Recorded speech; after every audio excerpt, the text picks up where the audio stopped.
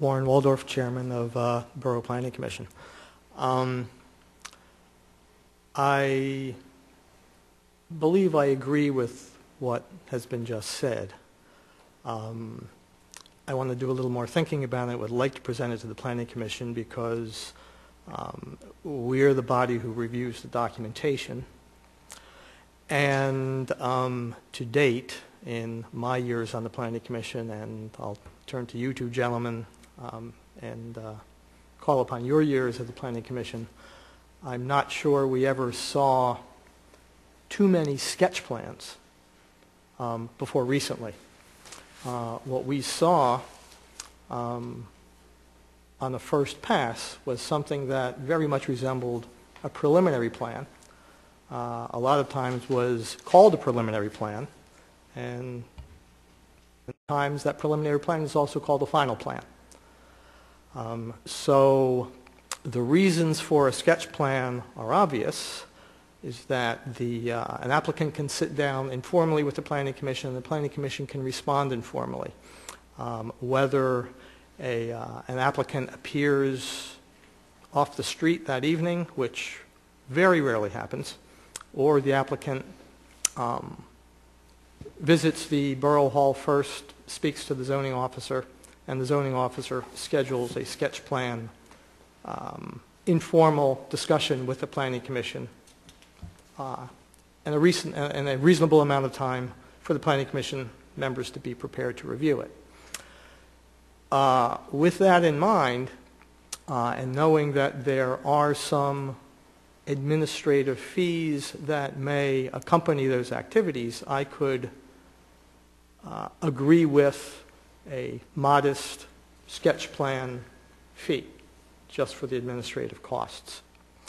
I really haven't thought too much about an escrow account for that, but going from a process where it was free professional advice from a planning commission, and the fact that it wouldn't really extend beyond a review or a discussion of planning commission members, would not go to a solicitor, would not go to a borough engineer, and therefore incur professional costs. This is basically a courtesy by a municipality toward an applicant, utilizing all of the volunteer professionalism available on the Planning Commission. So basically, it's a welcoming opportunity for both the applicant and the borough. Knowing that there are fees of $1,000 or $2,000, to pay that kind of money for a consultation with a volunteer body might be a little steep. And applicants, as they have in the past, may appear before the Planning Commission with pretty complex documents and say, this is what we want to do. We've hired our own engineer. We comply with your ordinance fully, and we can do this. I can't count how many times I've seen those kind of proposals. So the fact that we can invite someone to speak with us with the goal being a more appealing project for all concerned, I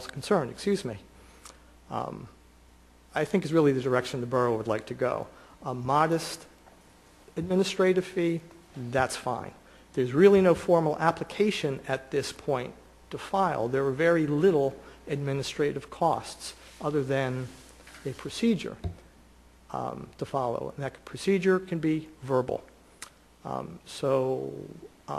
Maybe you want to take a look at the numbers, take a look at the past, take a look at what's happening currently. We're very happy to be seeing sketch plans and spending time to review the sketch plans with the goal being the best product for all. Thank you. Julia, I take Warren's point, and I'm very sensitive to, having been on the Planning Commission, his point of view. And I think that we need to suggestion might be to take a closer look at this issue, have the Planning Commission weigh in on the best way to achieve the goal, because I do understand that getting an informal look at a sketch plan by the Planning Commission has a lot of benefits. That being said, we have had this fee schedule discussed and advertised, and we're ready to vote on it. We're sitting here in August. It's the 2010 fee schedule. We have a few months left in 2010. Perhaps we can move forward with the fee schedule as is, but charge the Planning Commission to work with the zoning officer to come back with a recommendation for 2011. And that being said, if there's situations in the meantime, there may be a process for discussing waiving the one or the other fees or something if a situation comes up. But I think the idea of having some sort of a fee is a good one, and I understand why Joanne recommended it, and I support that. But I also support the idea of trying to get some more of these sketch plans into the Planning Commission. So if we move forward tonight with the fee schedule as advertised, can we then move and request the Planning Commission to take a closer look at this? I think there was a motion. And there's a motion on the floor. Second. Yeah. Motion and second. So you were suggesting that we pass it in its current form and then look at it again? It's just a thought. That I mean, was it's just a thought that you hate had. to be pragmatic, but All right. Okay, well, we have a motion on the floor, and no further discussion? No? Okay. Did you want to? No, but it does need to be open for public comment. Oh, I'm sorry, I did ask for public comment. And was there any other public comment? No, I think Warren was the only public comment. Okay, all right. And I'll call the question. All those in favor? Aye. Opposed? Nay? Motion carries. The next item on... Use your mic. I'm sorry. The next item on the solicitor's report concerns the event ordinance. We had already addressed the adoption regarding forced local government mergers and consolidations. The next item is regarding the event ordinance. This is a proposed ordinance that has been discussed at the past couple of meetings, and what I would ask for is a motion to authorize me to advertise the event ordinance. It would be in the form as presented and discussed at the last work session. So moved. Second. It's been moved and seconded. Any discussion? Okay. And this is to authorize advertisement for September? Yeah, it would be for the September 14 council meeting.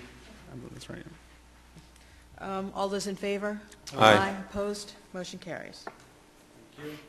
And the last item on the agenda on the solicitor's report, I understand that we are, a request has been made to Newtown Corporation for information, and we're waiting for a response, so I would ask that that item be held over for a later date. Okay. Any questions?